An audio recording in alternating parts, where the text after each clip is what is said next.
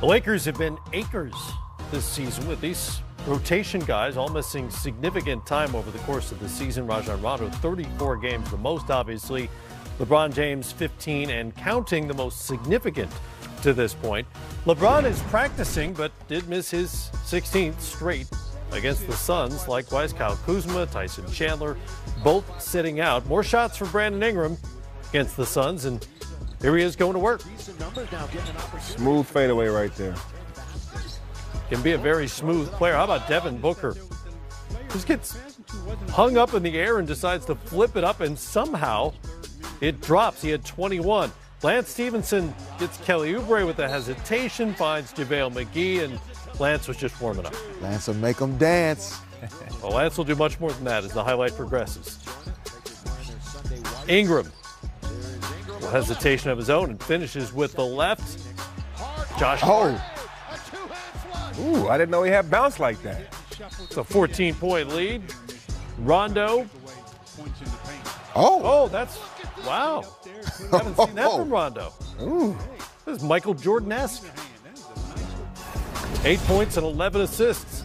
It was a 17-point lead at that point, 12 at the half. Third quarter, Rondo fakes behind the back, finds Ingram, who had 22 on the night. Ivica Zubac, he had a night. Career high 16 rebounds to go with his 24 points. All right, now's the Lance portion of the highlight. Here we go. Lance with the jelly roll. And then Lance in one corner. We're soloing.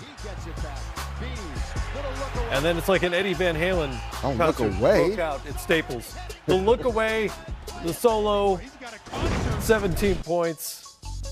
Lance. 116-102. Phoenix has lost 8 in a row, 15 of their last 17. The Lakers improved to 6-10 since LeBron went down with that groin injury. Ingram with 22, as we mentioned a moment ago. He's averaged a little over 18 a game during this stretch. What have we learned about Brandon Ingram since he and some of the other young Lakers have had kind of an offensive freedom they might not otherwise have when LeBron's on the floor? Well, I think for Brandon Ingram, we've learned what we knew, that he's better with the basketball in his hands than without. And so as LeBron starts to work his way back into the lineup, we'll see Ingram continue to develop. How can he play with and without the ball boost? Yeah, I mean, I really like what Ingram's able to do. Obviously, a great scorer, go inside and go outside. But what I like is when he's playing the point forward and making plays for his teammates. You see right there with a great pull-up jump shot. He has a lot of skills, great length. Obviously, defensively can switch and guard multiple positions. But this corner three, if he can get that percentage to go up a little bit more, it makes the Lakers so much more dangerous when LeBron does come back. Right. All these guys, Kuzma, Ingram, even Lonzo Ball, if they can get that three-point shot working, they can be more effective come playoff time. And it sounds more and more like LeBron is getting close to coming back. Maybe we'll see him Tuesday night, maybe later this week. We don't really know. But how easy a transition will this be for his teammates once he's back out there? I don't think it'll be easy necessarily, but I do like where the Lakers are in terms of LeBron coming back soon. Not sure about Lonzo Ball's current status in terms of how soon he might be back. Right. But most of these guys are going to be back soon, right around All-Star break, maybe right after. And I like where the Lakers are in terms of getting healthy and having the opportunity to play their best basketball at the right time. Nobody in the Western Conference is going to run away from them, even if they stumble a little bit leading into the break. This is not a team you'll want to play, if they end up around 6 seed, even if they slide up to 5. I don't think you're going to want to play a healthy Lakers team in the playoffs with LeBron on the floor. I just don't. And a lot of these guys that have found their rhythm and their presence with him out of the lineup, Zubac, Beasley's had some good nights, Lance Stevenson. Lakers are going to be in a good spot. Yeah, you don't want to see him. They got to get there first. True. You got to make that happen. Well, unlike the Lakers, the Wizards' record.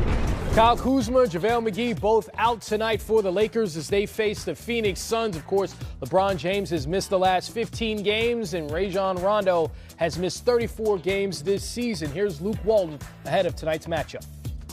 Kuzma and LeBron, they'll play when they can. They're not they're not out with things. I mean, Kuz tried to play through this last game, and we saw he just couldn't get the job done. So instead of having him limp around out there, let's get him healthy enough to where he can help our team win.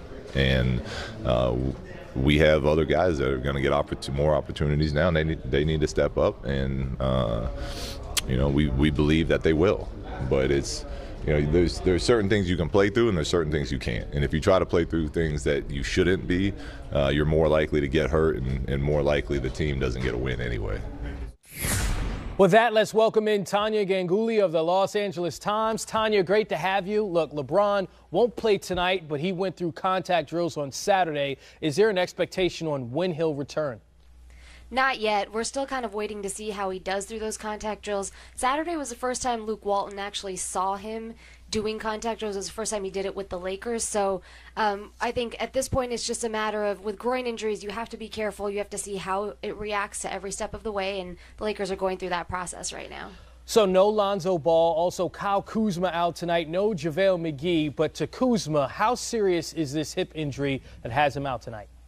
Kyle Kuzma's been dealing with this for a little over a week now, and he's a guy that, Kobe Bryant is his idol. He's a guy that wants to play through everything. So he was playing through it, and I think in their last game they just reached a point where everyone could see that it was affecting him too much. Luke Walton told him during the weekend that if you're moving like you did on Thursday, I don't want you out there. So they came to that decision that it's only going to hurt him to be out there. I think it's serious in terms of that because the Lakers have been missing so many guys, and this injury situation just keeps snowballing for them. But Kuzma should be better as he gets a few days off. Yeah, the Lakers 5-10 without LeBron. Is there a sense of disappointment in the way that this young core has performed in LeBron's absence? I think that there's understanding because it's not just been LeBron. They've been missing Rajon Rondo, then they lost Lonzo Ball right when Rondo was coming back. So the injury situation has just been really tough for everyone to go through. I think Luke Walton, I asked him today, how do you address this so that your young players don't give in to the frustration you can feel? And he said that you address it, you talk about it, you make sure they're aware that this is something that can happen, and hopefully they can get themselves past that. But it's just been so tough. I mean, not just LeBron, which is a huge injury to have, but they've had so many other pieces missing, and today with Kyle Kuzma missing, that's going to be a significant dent to their firepower. Certainly, it'll be interesting to see how the Lakers play tonight, and everyone's awaiting LeBron James' return. Tanya Ganguli from the LA Times, appreciate your time. Thank you. No problem. Hasn't just had a really good month. He's had one for the record books. Historic, 43 points, 8 assists a game, 22 straight games with over 30 points. Only Wilt Chamberlain has had a longer streak. So when you see these numbers on your screen, the first and most obvious question, Chris Paul back in the lineup, how will he affect this historic run that James Harden is on? Well, I think he'll affect it some from the standpoint, but he'll affect it positively because if you're James Harden, one of the issues you saw in Game 7 in that conference final last year without Chris Paul is he just got fatigued down there. And he just didn't have the legs because of the physicality. Chris Paul gives you another dynamic playmaker and scorer, and that's something that this group has missed. Remember, James Harden, I don't know how long that streak is, but all those points he scored without having anybody assist on him.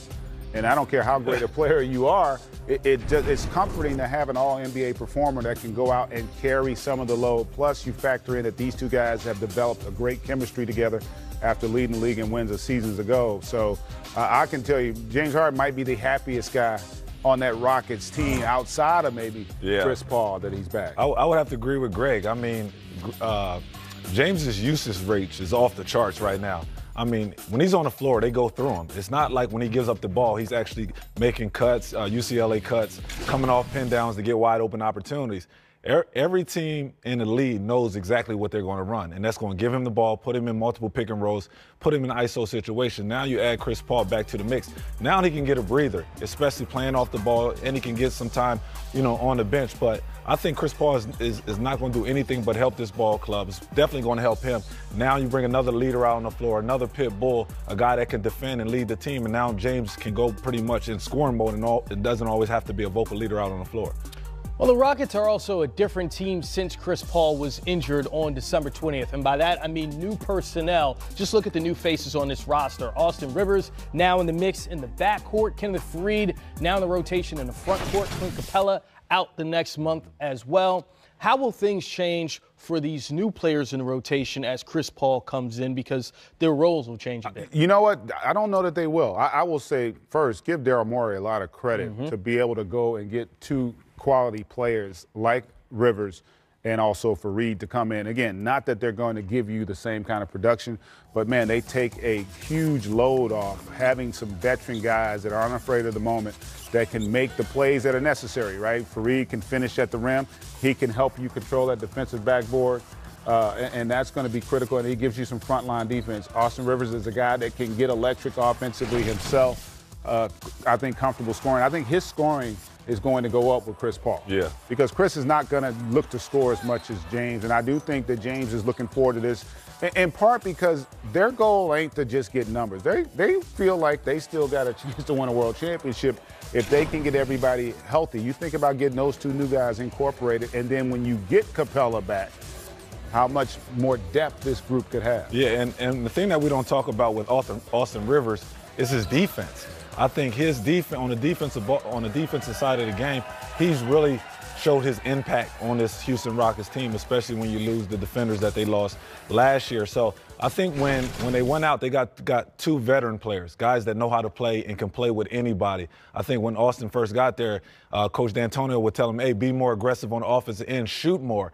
And he didn't really understand that until now, and understands that, hey, you know what, D'Antonio gives his players the freedom to go out there and make plays. And Faried has been a big-time plus just from the energy levels, putting him in pick-and-roll situations with James Harden. He's diving to the basket. He's athletic. He can finish at the rim. So both guys is a huge plus for this team. You mentioned Kenneth Faried, and GA, when you look at the past two seasons for him, he's just 29, but he only played 44 games combined in the previous two seasons. Why were his situations keeping him off the court when he was healthy?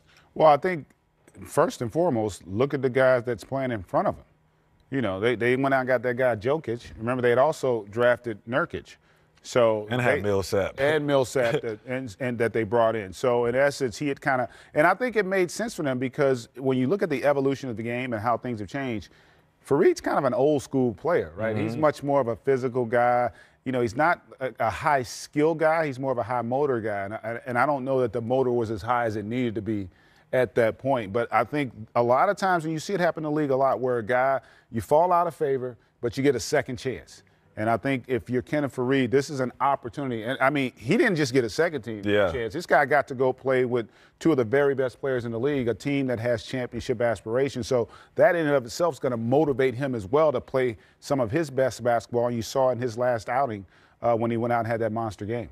And when you look at the Rockets completely, because Kenneth Faried seems like a great addition to that team, as far as their chemistry is concerned, when you bring Chris Paul back into the lineup, he's a guy like James Harden, is going to assist and help other guys get baskets. How does that change their dynamic? I mean, 12-5 in their last 17. Well, he fits. I mean, Chris Paul is probably one of the smartest players that we have in our game, and he's a great leader. He understands, okay, when he comes back, he's not going to try to overdo it. Coach D'Antonio is not going to come out and say, all right, Chris, we need you to play 40 minutes. They understand that, hey, you know what, he went out with an injury last year in the playoffs, and, hey, when you're dealing with a hamstring, you got to be very, very careful. So Chris knows, he sees that James Harden has been on fire the last, 20-something games, scoring over 30 points. So he understands who he has to get the ball to. The problem is, hey, he needs to understand that he don't got to do too much. But I think he's smart enough to know that.